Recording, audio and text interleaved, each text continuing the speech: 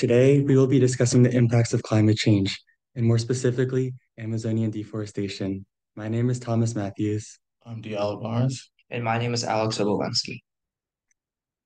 To start off with, let's discuss what Amazonian deforestation is. The Amazon is a key rainforest for all of South America, and deforestation has been a major issue for the past 40 years. Approximately 17% of the rainforest has been removed already, and this rate is only growing. The Amazon is a key area for regulating regional climate as it plays a key role in circulation of water and water vapor transport. Currently, the Amazon is an incredibly biodiverse place, home to millions of species.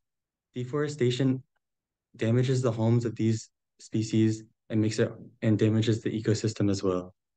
Deforestation leads to increased dry seasons, especially in the eastern Amazon, as well as abnormal precipitation all throughout South America.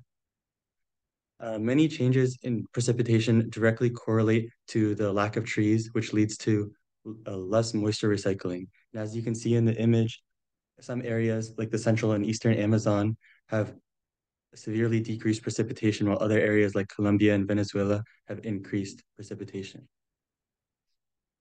So, what are the future effects of deforestation? Well, the rates of deforestation would reduce the area of the Amazon by about 60%. Deforestation is leading to increased exposure in air pollution, diseases, and respiratory problems for indigenous people. For example, when trees are to cut down, the storage of CO2 that they have are released into the air, which can create toxins for animals and humans. The removal of trees directly impacts the soil temperature, uh, especially for the land. Um, this is because when trees are cut down, they are a kind of a shade for the soil and the land that it's on. But when they're cut down, this just makes perfect opportunity for the sunlight to increase the temperature of the soil, which is shown because it's shown to increase the soil temperature by 1 to 3 degrees Celsius. Additionally, deforestation may also affect the rivers as it contaminates water, fuel floods, and drought, and can lead to higher water treatment costs. Brazil has planned for dams to be created to increase electricity.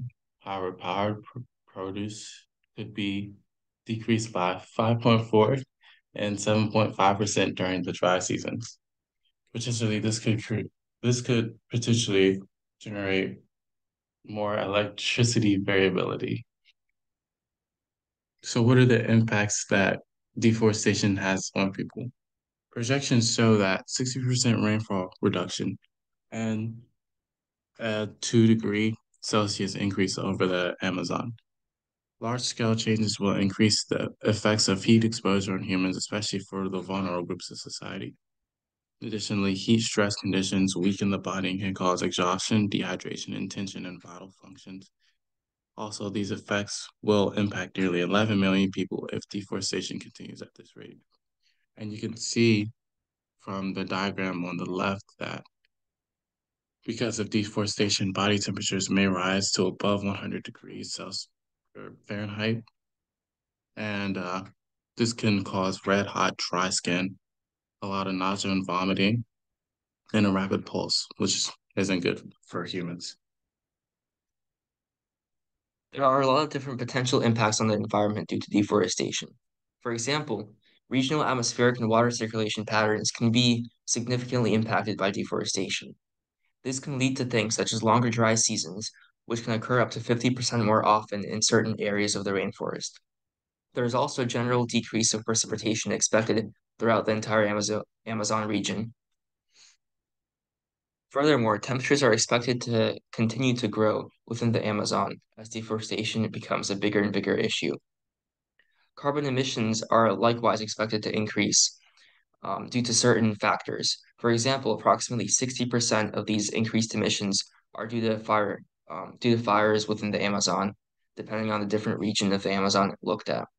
Finally, the use of pesticides in cattle ranching further contributes to soil and water pollution, impacting the environment in many different ways. These are our sources.